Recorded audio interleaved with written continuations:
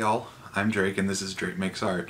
So, a few years ago, Jazza released a video about color theory, and it was all about RYB versus CMYK, and he structured his video around these two superheroes, and one represented RYB, one represented CMY, and they were battling the way that, you know, RYB and CMY are kind of battling for supremacy within the art community. And like, that's cool and all, but I think it was a pretty stressful day for Jazza. And in the midst of all that stress, he made a pretty big mistake in his artwork. First and foremost, elephant in the room, RGB. I think that happened because if you open up Photoshop, if you go image and mode, you can select RGB mode, which is what I use by default. Now, why is this important? Well, somebody just released a video on color theory and spent some time talking about RGB and MYC and why they're important and how they're different, and I got to thinking, you know, it'd be really cool if I could get a copy of that line work and import it into Photoshop and do like a coloring page of it and fix that mistake that Jazza made and color the RGB hero with the RGB color space. And so I went to Jazza's website, and he does offer electronic coloring pages. Unfortunately, he does not offer that particular image. But you know, if I could get my hands on the original, I could probably still make this idea work. You know, if only I had bought it back when Jazza was auctioning off all his artwork.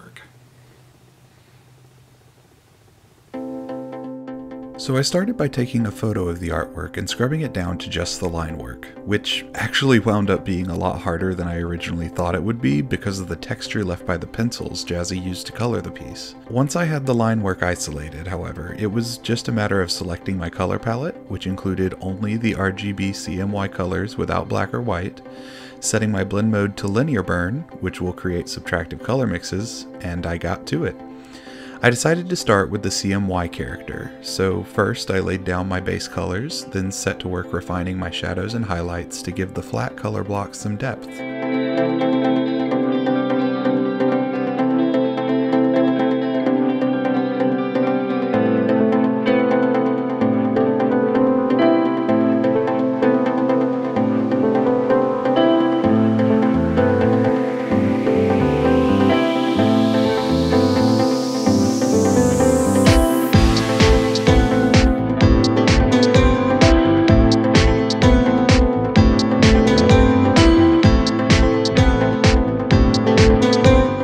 Now, I've got to level with you. This was my first time ever painting digitally.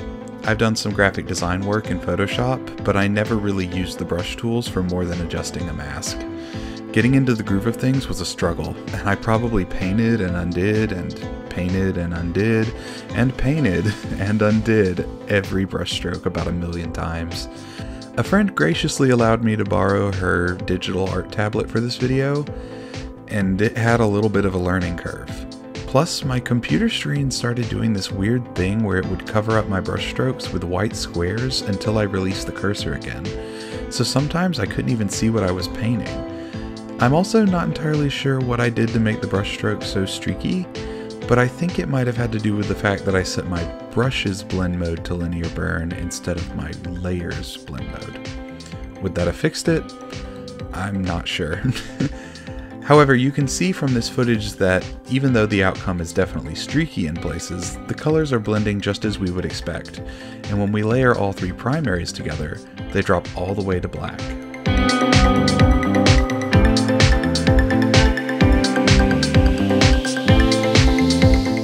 Because RGB is an additive color space, I decided to invert the line work and color over a black background, because this color space is working up to white instead of down to black.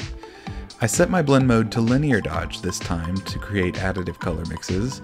Then, just like before, I started by laying out my primary color blocks, then added in shadows and highlights to define shapes. This is the part of the project I was most excited about, not just because it's the part that sparked this video, but because it's pretty familiar territory to me.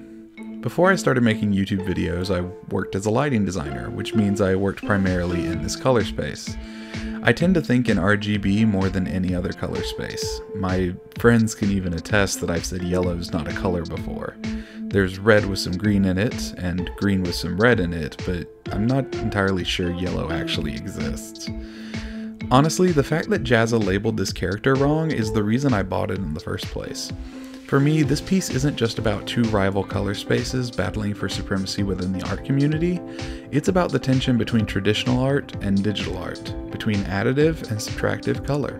Personally, I see this piece as capturing the full range of my artistic impulses, both the lighting design and the traditional art I've done.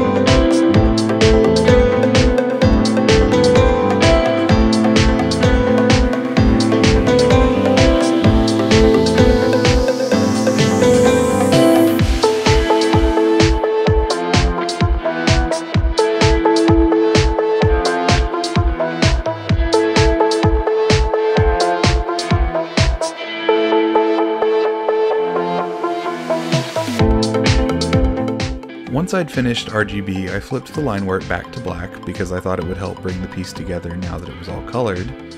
Then there was just a few finishing touches to be done, and of course, adding my own signature next to Jazza's, since this piece was now mine too.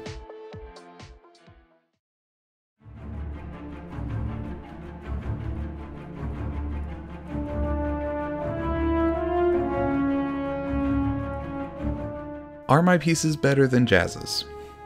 No, I don't think so. But I really enjoyed this process, frustrations and all. There are some parts of these characters that I really love, and I think the blending worked really well, while some parts are just streaky. Ugh. Even so, I think I'd like to give digital art another try in the future. Maybe a project with a wider color palette that doesn't rely so heavily on blending. Thank you so much for watching this video. If you'd like to see me do more digital art, please let me know what you'd like me to create in the comments. If you enjoyed this video, please give it a like and subscribe so you can see more. Thanks again, and I hope I'll see you next time when we make something new. Bye.